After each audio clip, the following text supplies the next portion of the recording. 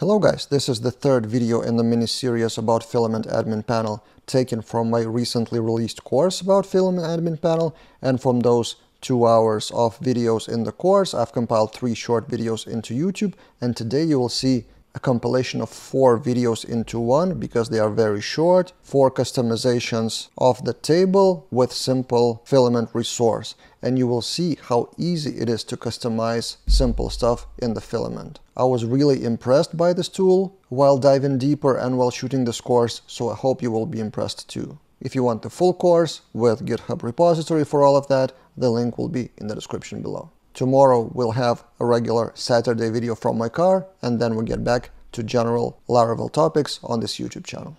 I've shown you previously the default redirect after creating the form. So for example, if you fill in the form, it redirects, the Filament redirects by default to the edit page.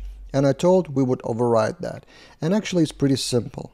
If we take a look at the official documentation, we need to customize the files for create and edit form with overriding one function. So I will remind you that the resource has create product, edit product, and list, and we need to override the create product and edit product function.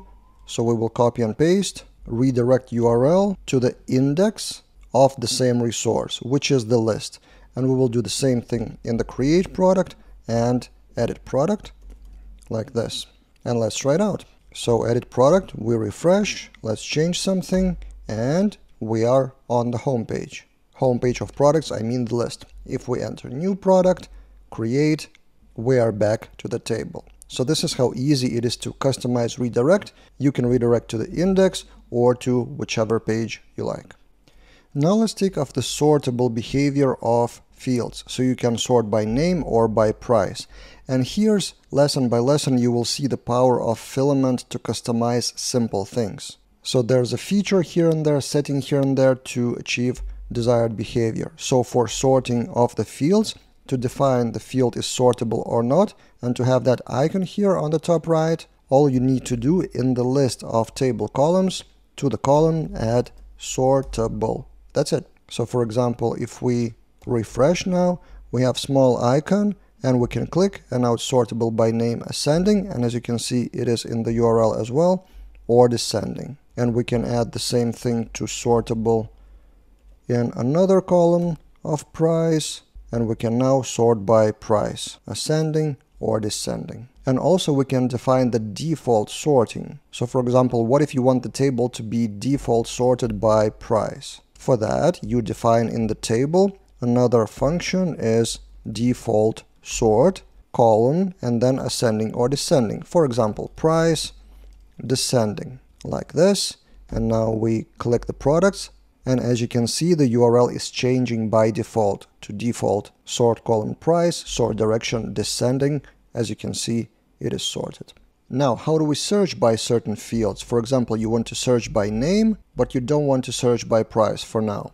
All you need to do, again, Filament beauty, is that in the column you define, I'll close the sidebar, sortable and searchable. Again, that's it. How does it work? We refresh. And now I have the search, the whole search for the whole table, but it will behave only on those columns that you specify. So for example, emerald, and it is successfully found. Let's take a look at the console, what is happening under the hood in the console, or in fact in the network. What are the requests? How many requests does it have? So we have the products. So there's one request to the products. And then if we type in emerald, as you can see, there is only one request instead of 5 requests. So Filament is optimized by default with Livewire settings that don't perform too many queries.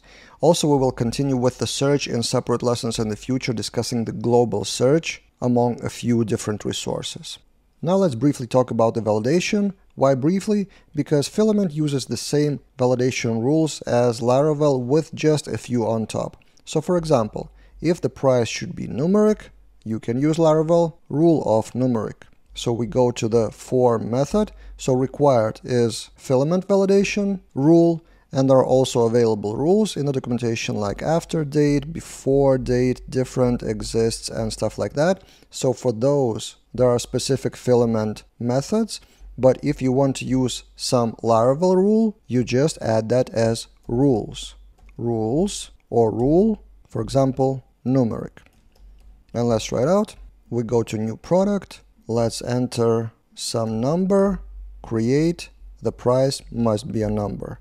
And then we go 293 and it's okay now. And that validation will obviously be in both create and edit form, and you define both within one method of form.